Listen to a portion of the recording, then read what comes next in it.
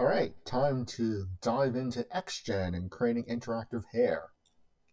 Select the skull cap, go under Generate, and then select Create Interactive Groom Splines. Ready, set, give Todd some hair. We're done. That's it. Go home. No more to see. Hit render. Well, there's the hair. Still some work to do. Next part is shaping the hair, size of hair, little things like that that will give Todd a very nice looking hair on top of his head. I'm going to first change the color of the skull cap. Then jumping to the attribute editor. And I'll pick a skin color.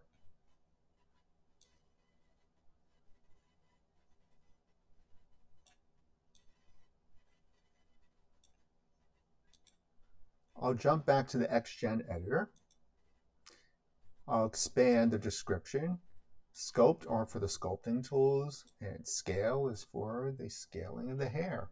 With the description selected, going under Workspace, I'm going to select the XGen Interactive Groom workspace. And that doubles up this attribute area, channel box side off to the right. From here, we could adjust the look of the hair strands, the width, thicker, which you really don't want. Too thick, too billboardy. Thinner, and increasing the taper. Gets thinner as it gets closer to the top. To thicken the hair up, go to the description of the base node, and under density, increase the density.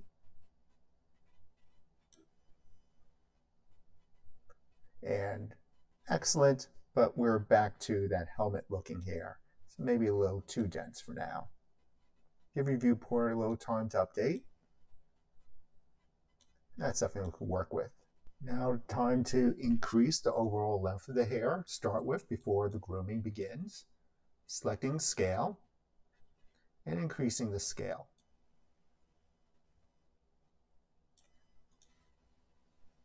Before we continue with this, hit a quick render.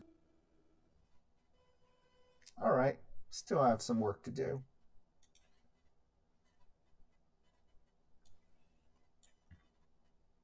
Use the XGen combing tools up here, comb and grab.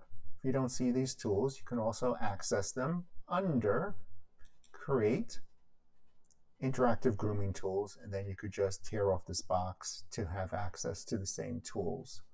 Comb brush, grab brush. I'm going to pick up the comb brush, and off into the brush settings, I'm going to click on Tool Settings and select Collide with Mesh. This will prevent the hair from going through the skull cap. You can increase the brush size using the B key to increase and decrease, and M is the magnitude. Dragging up and down with the mouse, holding down the M key, and B key, dragging left and right, will give you the control that you need for combing. And then just comb away.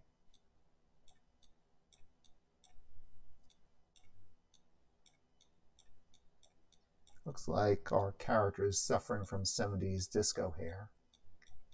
So we'll just comb it out for our character.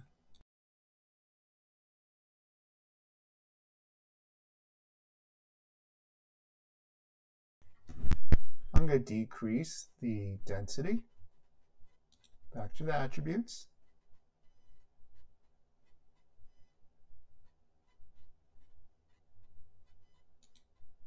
Go into description. Just make it less.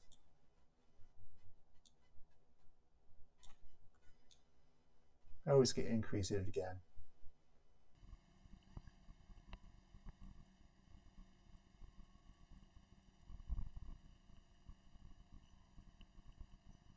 Change the color. Go to the description and go to the description base and go to the hair physical shader node. And here you can change the color of the hair. Let's say starts out a little red, and the tip color ends up to be blue. And continue scoping the hair. You also can add modifiers.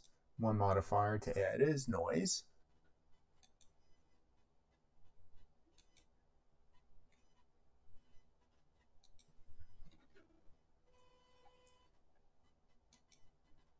another modifier would be clump, how hair clings together.